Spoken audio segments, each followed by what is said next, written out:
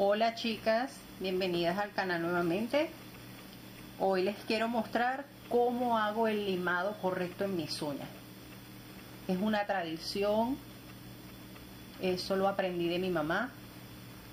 Ella siempre con sus uñas naturales agarraba, colocaba, posicionaba la lima en el borde lateral de la uña y con movimientos suaves de adentro hacia afuera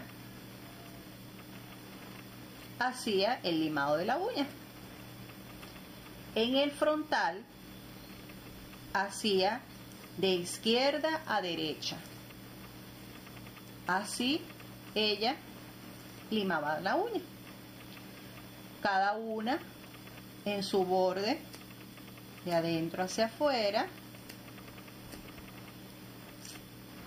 de izquierda a derecha.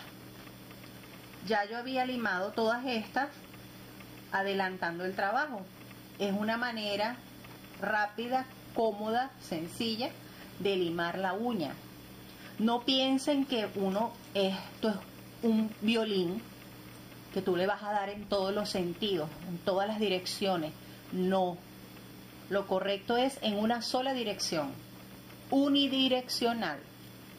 ¿Por qué? Porque así evitamos que la uña en los laterales se levante, empiecen a salir las escamas y por allí comienza la fractura de la uña, eso que tanto a nosotras las mujeres nos duele cuando se nos parte una uña.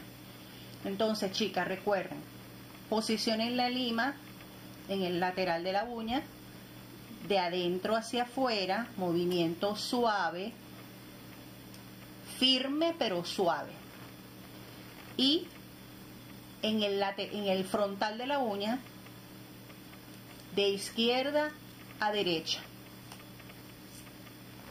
En mi caso yo lo hago de izquierda a derecha porque yo tengo las uñas cuadradas. Siempre me han gustado las uñas cuadradas. Para mí las considero muchísimo más bonitas que cualquier otro modelo, pero es cuestión de gusto. Entonces quedan así. Siempre me han gustado así cuadraditas y así las he llevado y así las llevaré siempre. Bueno chicas, espero les haya gustado. Nos vemos en un próximo video. Bye bye.